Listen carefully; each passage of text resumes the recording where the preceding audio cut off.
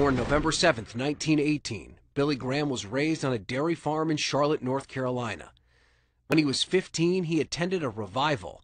It changed his life. Billy went forward and publicly made his commitment to Jesus Christ. Graham became a Baptist minister, and in 1943 he graduated from Wheaton College.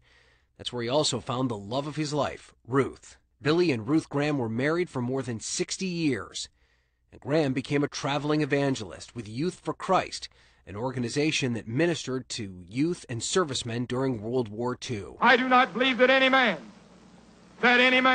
can solve the problems of life without Jesus Christ. Graham's message resonated with post-war America and changed how mainstream America viewed God and country.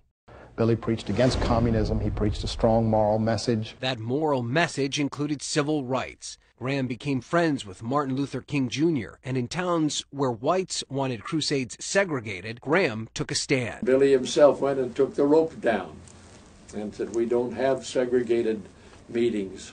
And he took a stand for his belief that every man is equal before Christ. In 1950, Billy Graham made his first visit to the White House. He met and prayed with Harry Truman.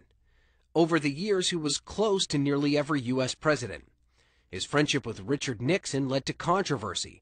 A recorded conversation from 1972, made public 30 years later, revealed Graham making what many considered anti-Semitic remarks in the Oval Office. Graham later apologized. Billy Graham visited more than 185 countries and territories, building bridges and breaking cultural barriers. He remained popular to the end of his life, and his message never wavered. Jesus said, I'm the way, the truth, and the life. Then he said an interesting thing. No man comes to the Father except through me. I'm Ryan Nobles reporting.